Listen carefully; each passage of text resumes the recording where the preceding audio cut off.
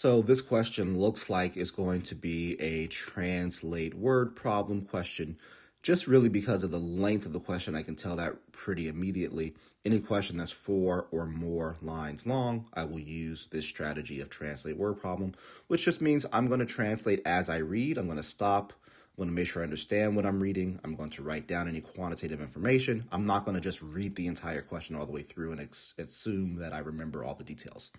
So this question says a granite block in the shape of a right rectangular prism has dimensions 30 centimeters by 40 centimeters by 50 centimeters. So I'm going to draw a right rectangular prism, which is just a three-dimensional rectangle.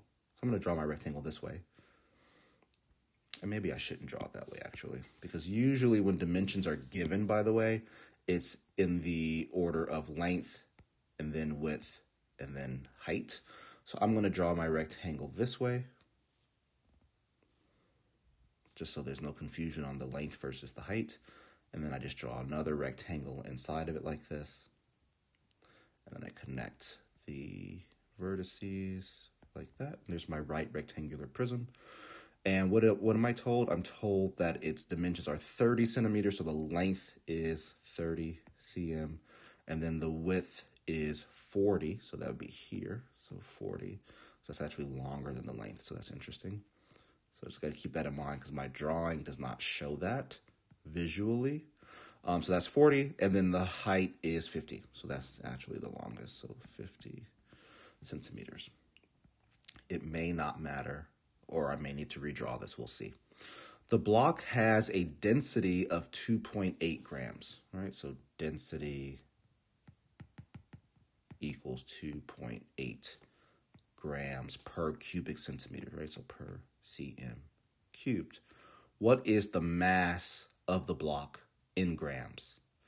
All right, so, and then it goes on to say density is mass per unit volume. So that's a little bit of a hint that we need to find the volume of this right rectangular prism.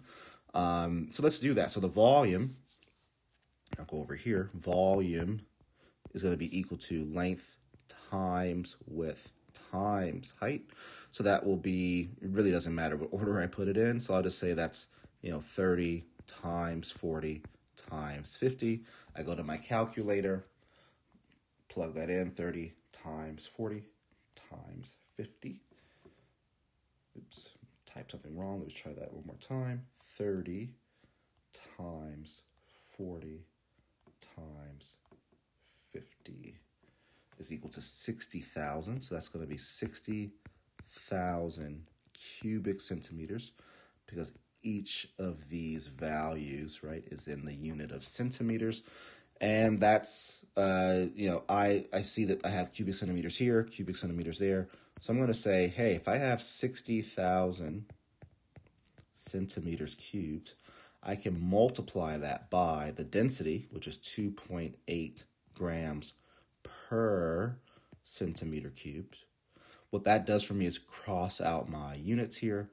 So what I'm left with is 60,000 times 2.8 grams, which will give me the mass of the block in grams. So I'm going to multiply 60,000 times 2.8. And what I get is 168,000 grams. So that's my answer. And therefore my solution here is choice D.